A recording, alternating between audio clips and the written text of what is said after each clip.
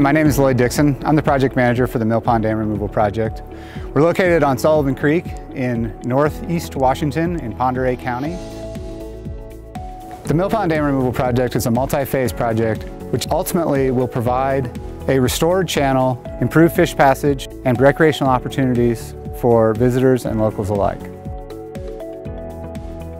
Our license release conditions said the dam needed to be removed and other restoration measures needed to happen. Seattle City Light had to renew their license to operate Boundary Dam. They had requirements to do the similar restoration measures, so it worked really well for both entities to team up and get this project done. The project has three primary goals. One is to restore passage for aquatic organisms and connect the lower reaches of Sullivan Creek to the upper reaches. Number two is this dam has not generated power since 1956, and it's a long-term safety and infrastructure risk that needs to be removed for that reason. And number three, to restore natural riverine processes in this reach of river.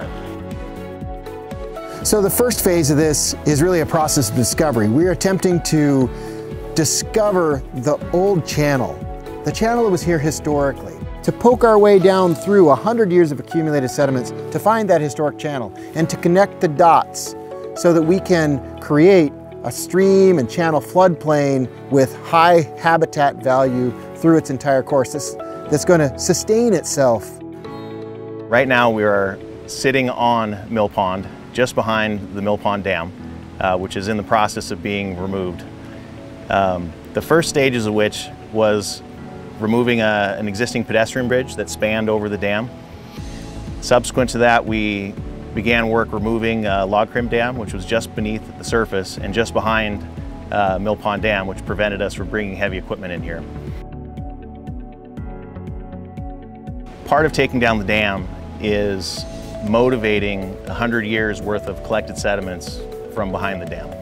So we'll use the waters from Lake Sullivan above us to flush the sediment through the diversion channels that we've cut into the delta above the pond. Along with that, we're going to be using high pressure water cannons to rinse sediments from the perimeter of the pond down into Mill Pond and eventually out through the dam itself.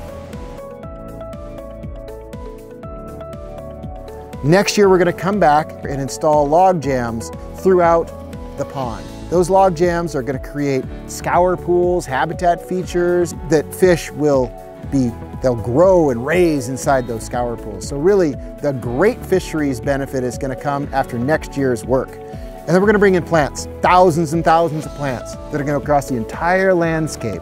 We will also be constructing a looping trail system. There will be a bridge that passes over Mill Pond Dam, goes up into the hills, and then drops down up by the campground area to create a circuit that goes all the way around Sullivan Creek. There's a lot of scientists and engineers, geomorphologists, hydrologists, biologists who've been working really hard day and night to bring together the design, working with Seattle City Light hand in glove for a long time. We're off to a great start, and I'm confident you're going to love it when we're done.